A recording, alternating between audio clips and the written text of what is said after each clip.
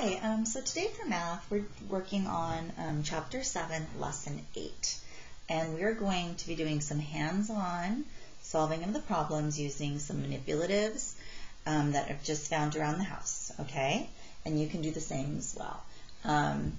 Now, we learned in yesterday's lesson about the order of operations. So you have to remember that you always do what's in the parentheses first, then you do multiplication and division in order from left to right, and then addition and subtraction in order from left to right. Okay, so you're going to have to remember those rules. All right, so we're going to look at this. It says sometimes an equation has more than one operation, okay? And we're going to look at this equation right here and solve it. So we have, it says model the equation n times 3 plus 5 equals y. And they have you making like a little machine. They're having you make an equation machine.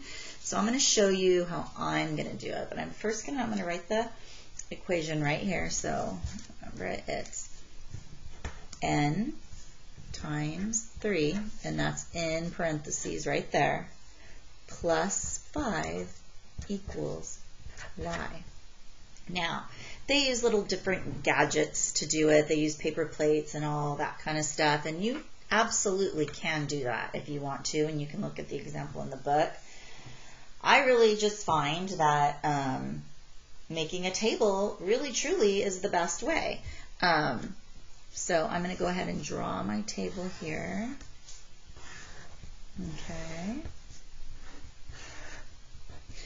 I don't want to confuse you. So when you're looking at this table, and this could be n and this will be y, okay?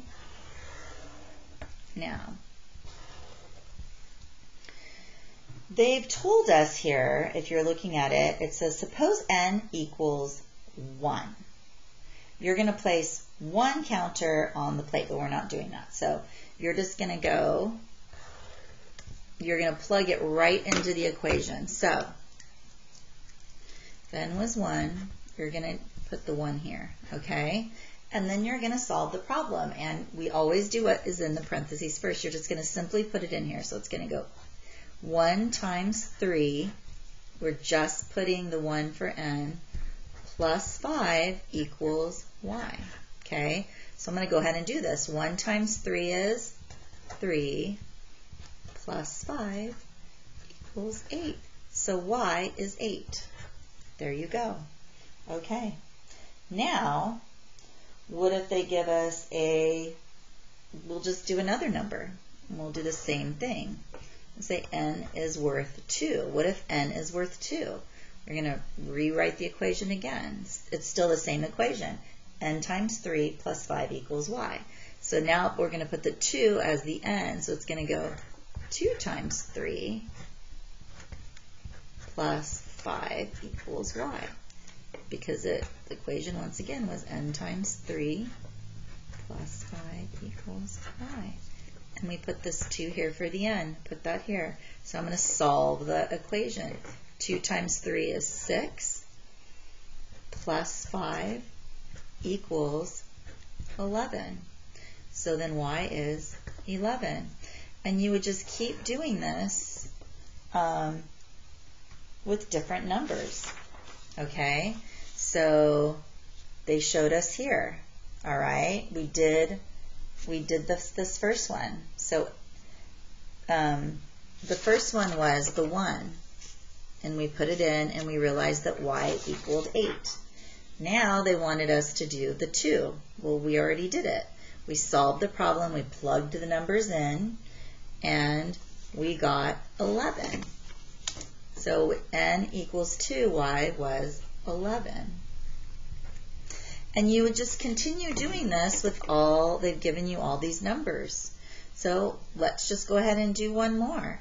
So I'm going to plug that 3 into the number. So it's going to be 3, because there's a 3 right here, times 3, because it's n times 3, plus 5 equals y. Plus 5 equals y. Well, 3 times 3 is, because we always do that first, 9. And we have 9 plus 5. 9 plus 5 is 14. So y is 14, and you just keep doing it. 4 times 3, okay? 4 times 3 is, you could even just write it here if you wanted. 4 times 3 plus 5 equals what? 12 plus 5 equals 17. Same thing here. 5 times 3, because we're still doing the same equation, plus 5 equals what? Well, 5 times 3 is 15 plus 5 equals 20. All right. And we recorded all of them right there. Let's look at number 1. Use algebra. Refer to the equation. So it's the same equation. What is the value of y when n equals 6, n equals 7? You would be doing the same thing, okay? So 6 times 3, I'm putting the 6 into the equation, plus 5 equals y. 6 times 3 is 18 plus 5. 18 plus 5 is 23, all right? And then you can do that with the 7. I'm going to go same equation. 7 times 3 plus 5 equals y. 7 times 3 is 21 plus 5 equals 26. So the answer would be 23 and 26. Okay? And you would do the same thing here. This is a different equation. N plus 7 times 3 equals y. Find the value of y. And n equals 3, so we're going to put a 3 in here. So it's going to be 3 plus 7 times 3 equals y. Well, we do, remember, even though this is multiplication, you always do what's in the parentheses first. Okay, so this is 10 times 3 equals y. And 10 times 3 is 30, so y equals 30.